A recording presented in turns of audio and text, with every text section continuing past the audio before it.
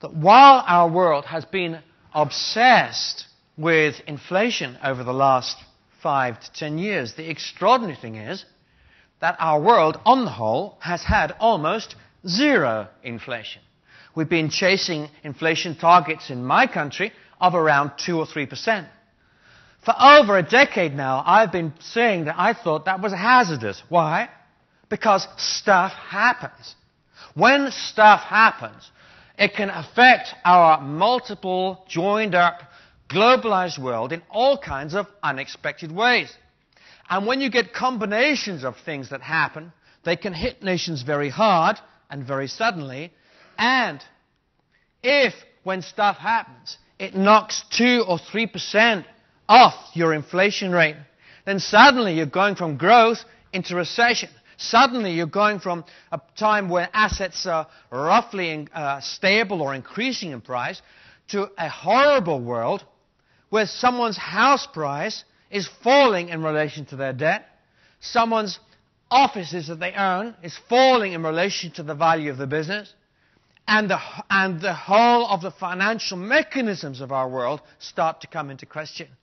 So deflation is such a ghastly environment for any government to manage that seemed obvious to me, and it still seems even more obvious now, that to chase an inflation target of only 2% is risky because you cannot deal with shocks.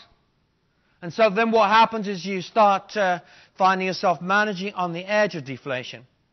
And that is why we are seeing around the world official targets and unofficial ones.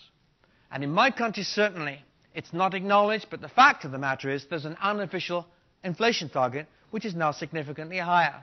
Which is why in my country we've been hitting inflation of 3%. They didn't raise interest rates from 0.5. 4%, they didn't raise inflation rates from 0.5. 5%, we still haven't shifted our interest rates have remained steady. Why?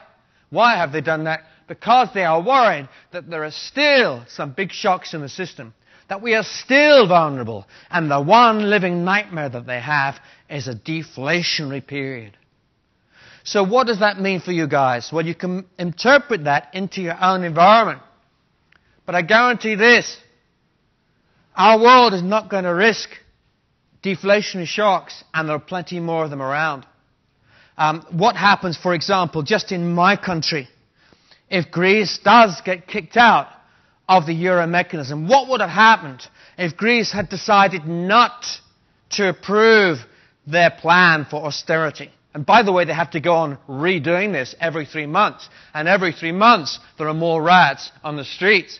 What would have happened if Greece had had a catastrophic sudden default on its debt instead of a managed exit from the EU, a eurozone, which is much more likely now? The answer is that we would have had all kinds of chaos already in the last few days going through the European markets. Would it matter to Australia? Yes, it might.